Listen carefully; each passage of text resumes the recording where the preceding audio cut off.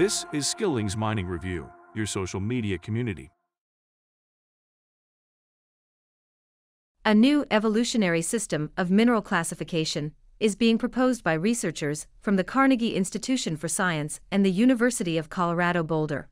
Diamonds are the inspiration behind the proposal of scientists because, although many of them differ in both composition and genesis, they are all categorized as diamonds by the Commission on New Minerals, Nomenclature and Classification of the International Mineralogical Association.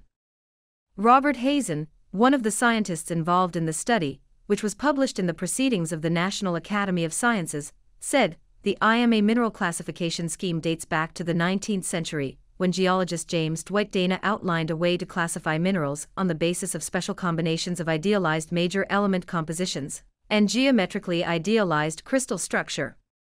But this system, for example, defines quartz as pure silicon dioxide when, in fact, every quartz specimen contains imperfections or traces that make it unique in its formation process. Then, like diamonds, quartz and other minerals with distinct historical origins are lumped together, while other minerals are split apart which share a common causal history. Planetary scientists need a new system of mineral categorization that includes historical, natural kinds. Because there is no universal theory of mineral evolution, it is challenging to create such a classification system for geosciences.